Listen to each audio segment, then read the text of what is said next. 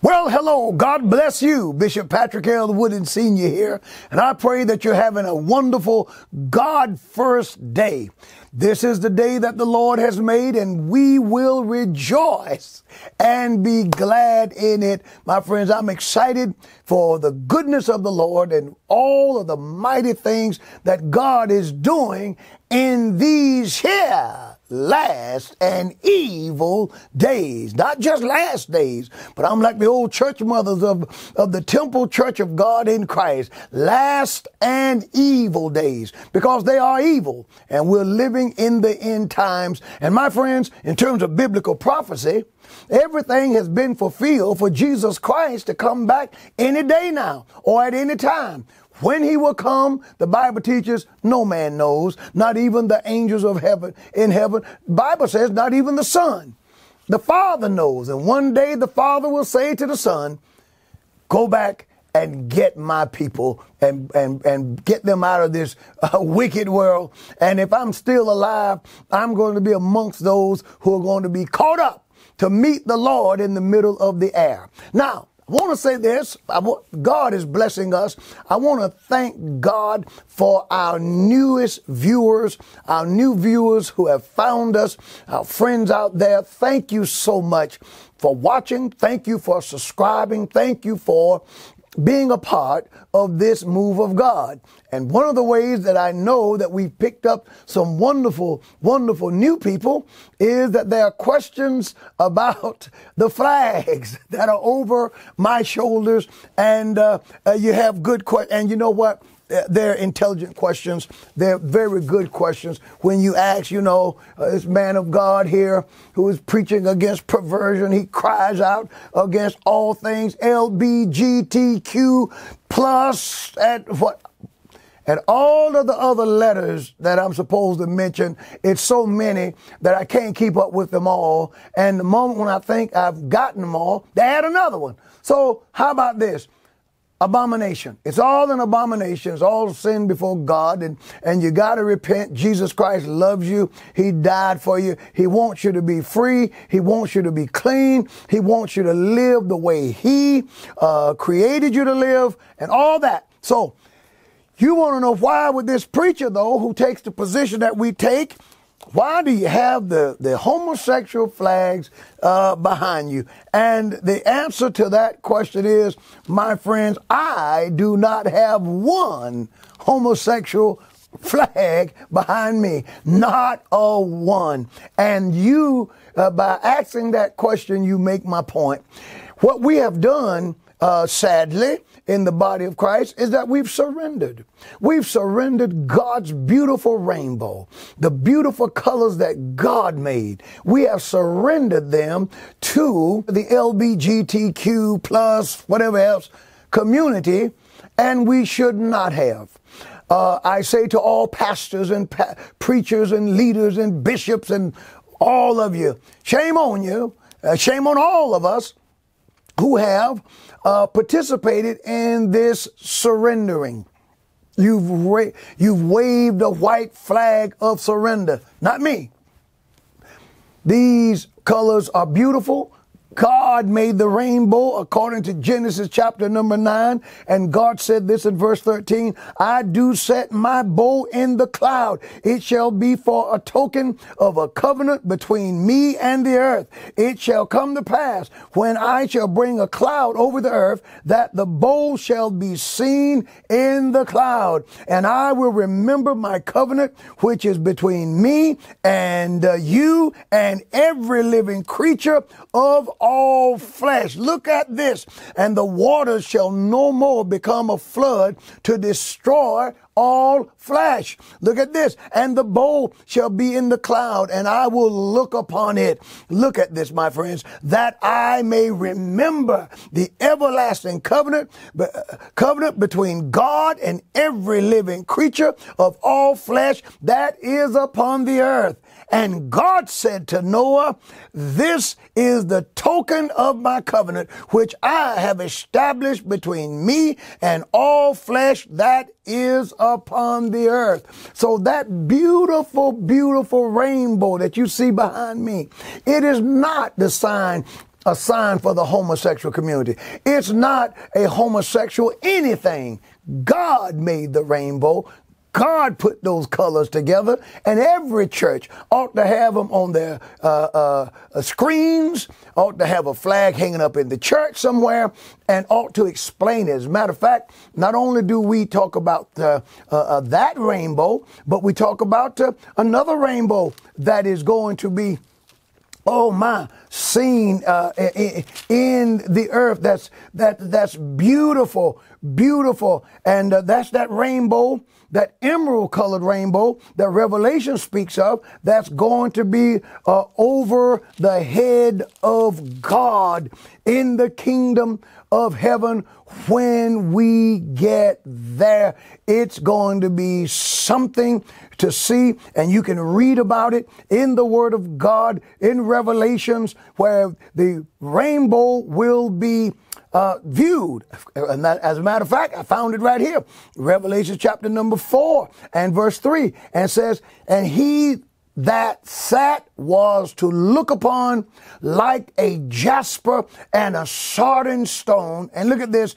And there was a rainbow round about the throne, in sight like unto an emerald. A beautiful greenish colored rainbow is going to be around the throne of God when we get to heaven. So the God of the Bible is the maker of the rainbow. He designed the rainbows, and the rainbow reminds him of the promise that he made to us, and it's designed to remind us of the promise that he made to us. And you have to admit, God has kept his word, for since he put the rainbow in the sky, the earth has never again been completely covered with water.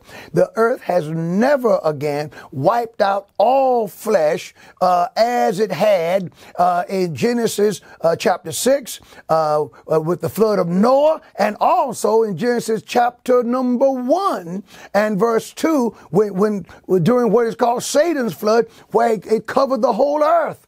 And the Bible teaches that darkness was upon the face of the earth, but the Spirit of God, the Holy Ghost, hovered above the waters and moved upon the face of the deep. And then at some point, we don't know when, but the God of the Bible said, let there be light. And bam, that was light. And God began to restore his creation. What a mighty God we serve. My friends, I am fired up. I pray that you are. And listen, there's just so many things going on here. I have in my hand, you know, the truth is coming out and people are blowing the whistle. This little story right here, whistleblower lifts lid on St. Louis kids' gender clinic. Morally and medically appalling. And the person who finds what was going on in this St. Louis kids' gender clinic, who found it morally and medically appalling, was that person a sanctified preacher? Was that person a bishop in the Lord's church? Was that person an apostle of God? Was that person, someone who has all of a supervisor or an evangelist missionary or an ordained elder or a reverend or some superintendent or a moderator? A steward, was it? No. The person says, I am a 42-year-old St. Louis native, a queer woman, and politically to the left of Bernie Sanders. My worldview has deeply shapened my career. I spent my professional life providing counseling and valuable counseling to the vulnerable population, children in foster care, sexual minorities, and the poor, children in foster care, sexual minorities, and the poor. For almost 4 years, I worked at the Washington University School of Medicine Division of Infectious Diseases with teens and young adults who were HIV positive. Many of them were trans and otherwise gender non-conforming, and I could relate. Through childhood and adolescence, I did a lot of gender questioning myself. I'm now married to a trans man, married to a woman, and together we are raising 2 biological children from a previous marriage, because you certainly couldn't have gotten one from that one, and 3 foster children that we hope to adopt. Oh, God help those children. All that led me to a job in 2018 as a case manager at the Washington University Transgender Center at St. Louis Children's Hospital. And she goes on to talk about how they are destroying children, how that they went into it with a first do no harm, and they were permanently destroying these children, giving them all these pumping hormones into them, which would leave many of them sterile, all kinds of side effects. And this person comes out, and this individual says, I can't take it anymore. But isn't it amazing that this young lady, 42-year-old queer woman, politically to the left of Bernie Sanders, she is saying what you can't get a whole lot of reverends and preachers to say about this topic. You know, the Lord didn't call me, God hadn't anointed me to deal with these issues. Well, what issue have God anointed you to deal with? Wokeism, which, by the way, Gary, is the belief that you stand against nothing so that you can accept everything and everybody. The church is going in the wrong direction. The church in the body of Christ, we are being beaten down by the devil. We're finding other things to talk about. We're allowing God's truth to be kept silent. And I'm saying, listen, we need to wake up and we need to speak up and speak out. Look at this. This is part of the New York Post. This is part of the same story. And I'm just going to read a line. Clinics doling out medications to kids demanding gender transitions are permanently harming them in morally and medically appalling procedures with little oversight, according to a former worker, according to this queer woman. Maybe she's been watching the Upper Room, Church of God of Christ. Maybe she's been following me online. I don't know, perhaps. But I tell you what, I say this to her, thank God for your stand. Thank God for your stand. Now I'm praying that God will deliver you, praying that God will set you free, praying that the Lord will touch your love and your emotions. You probably would make a good wife, and you might well leave that trans woman. I'm not sure what that is. I get confused myself. Brother Gary's here with me in the office. So Brother Lee, if she trans man, that's a woman, right? All right, so basically it's a lesbian relationship. And so hopefully you will let the Lord deliver you. Thank God for Florida. I don't know, I may end up living down there one day. Florida college cancels singing group's concert due to lifestyle that contradicts scripture. So there's this group called the King Singers. And the King Singers is a group, they're British. The King Singers are a highly regarded British a cappella ensemble with more than 50 years of history. The all-male group perform a range of songs, including pop music, classical arrangements, and sacred music. So this group, The group says that February the 11th concert at Pensacola Christian College was canceled with 2 hours notice because of concerns about the lifestyle of members of the group. Bottom line is, it appears that that some of the group, or at least one of them, was into homosexuality, and they found out about it. And they canceled him, and the response was the what if. Well, what about this group, this group that was allowed to sing, this classical group, and that and the other? All I can say is this: you ought to hold up the standard, regardless to who it is. But I want to praise this school. What if the church world had this standard?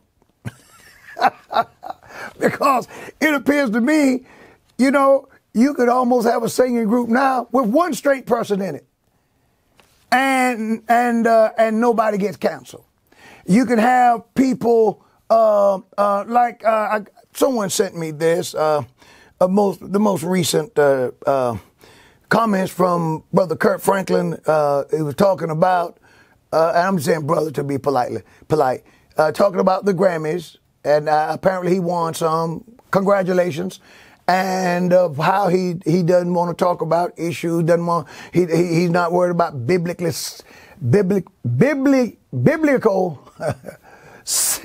centric people. Well, I guess that's me, because I'm guilty and I'm proud of it. And I don't want to answer these questions about whether or not the saints ought to have been at the Grammy and all that. The one with the satanic themes. You mean to tell me that there were Christians in the audience who watched people get up with a satanic theme? Satanic? Lucifer? Your mortal enemy who is trying to cause you to be lost? You mean to tell me that you wanted to be in the Grammys so bad that you would sit in there through that and enjoy it? And there was nothing in you that said, let's pray. Now, these same people, you invite them to your church, you invite them to sing. Instead of singing, they try to act like a preacher. Want to lead you into praise and worship. Oh, God is going to do some things tonight. Just lift your hand. Talk 40 minutes before they sing a song. And I'm sitting there thinking, just sing. I brought you in to sing. I got someone else to preach. You sing. But now you have all that to say at churches, but you'll go to the Grammys and sit through a satanic, wicked, LBGTQ wicked presentation and not get up and walk out. And then one of the leading voices in gospel music says, I'm not going to talk about that. And so he proceeds to praise various hip-hop artists and talks about the power of hip-hop and all that. Well, I'm going to say something that I said years ago, and Brother Wooden has not changed, and I'm running out of time. I hate all things hip-hop with a perfect hatred. Now, I did not say that I hate hip-hop people. I love them. I love all people. But what that genre of music has done, before hip-hop, black men wore their pants pulled up. Before hip-hop, our women and men didn't walk around all tatted up everywhere. Before hip-hop, we didn't speak Ebonics. Before hip-hop and these satanic rituals that, and some of these rappers, these guys, they come across as strong. But when they sell their souls to the devil, a part of the deal, these guys got to have sex with each other. What's the deal with Kurt Franklin and lipstick and all that? What's the deal with that? What's the deal with these guys who all these masculine cussings? Oh man, these guys, But to get that contract, to get that money, to get that paper, to get that popularity, that notoriety, the fame. Oh my, they were bound to Satan. Satan said to Jesus, all these things will I give you. He showed him the kingdoms of the world and the glory of them and said, all of these will I give you if you would. He didn't say worship me. He said, bow down and worship me. Bow down and worship me. The subordinate bows to the superior. Satan wanted Jesus to confess by bowing to him that he's subordinate to Satan. The devil is a liar. And then to worship Satan. Jesus said, I've had enough of this. Get thee behind me, Satan. Thou shalt worship the Lord thy God, and him only shall thou serve. My friends, I'm standing for God's truth. And let me tell you something. You are too. We are out there. We've got to pray for each other. We've got to keep each other encouraged. We've got to continue to lift each other in prayer, find each other, worship together, preach each other. Those of us who are like-minded as never before, we must stand together because the enemy is infiltrating the church. Or he's coming in unawares in some cases, and he's just walking in the front door of others because some of these, they're so weak, the pastors won't stand for anything. Nothing is wrong. You're woke. Wokeism, we stand for nothing so we can accept everything. Wokeism, nothing is wrong, so everything is right. I hear people say, I don't judge. I don't judge anything. I don't judge anybody. Well, you know what you just did? You just called God a lie. You just said that there's nothing worthy of passing judgment on. You just said that there's no behavior, no actions, no thought, not anything that is worthy of you trying to discern whether it's good or bad, even though the Bible speaks to these things. What about the Bible? What about the Bible? What about the Bible? That's what the man said at the convention years ago. Story was told they were trying to pass something in a convention. I won't name which convention. And somebody way at the back. Hey, what about the Bible? What about the Bible? The bestseller of all time. What about the Bible? God's word. What about the Bible? God's love letter. God's word. The word which will never fail. Heaven and earth shall pass away, but Jesus said, my word shall not pass away. What about the Bible? Kurt Franklin, singers, all of you who are flashing these Satan signs, I'm not going to do it. Flashing these signs of Satan, you 3 6s, all these, the things that you're doing. And thank God it's being revealed where people can see what these wicked signs are. I got something to ask you. What about the Bible? And after you've gained all of this world's fame and popularity and money, I got to go. My time's up. I want you to come to church tonight. You're going to die. We're all going to leave here. I am. You are. Your mama. We're all going to leave. And death is not the end. The truth is, death is the beginning. For where we go when we leave here, we will be there forever. What about the Bible? The Bible teaches that there's a place called hell. And that hell is for everyone who has turned their back on the Word of God, turned their back on the God of the Bible.